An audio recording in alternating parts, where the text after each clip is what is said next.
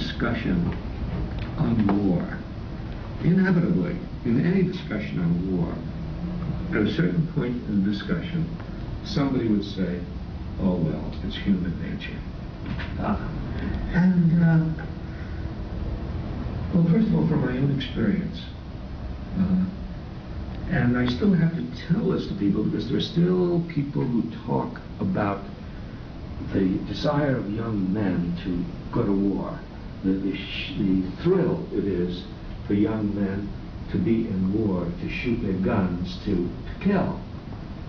And I thought about my own experience in the Air Force, and it was very clear to me, looking around, all these guys around me who were dropping bombs and who were killing people.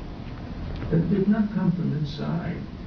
It did not come from, oh God, how good it would be to kill some people today.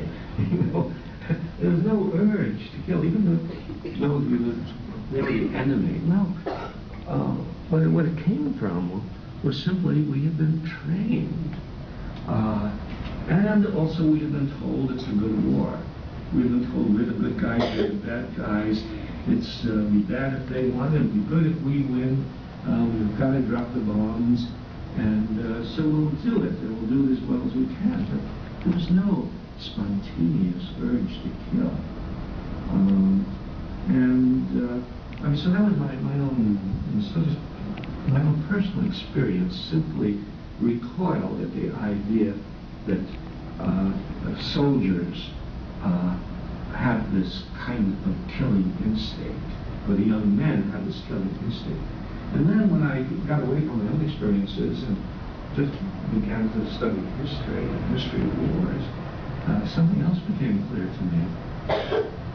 And that is, wars don't take place out of the rush of a population demanding war. It isn't the population that demands war, it's the leaders who demand war and who prepare the population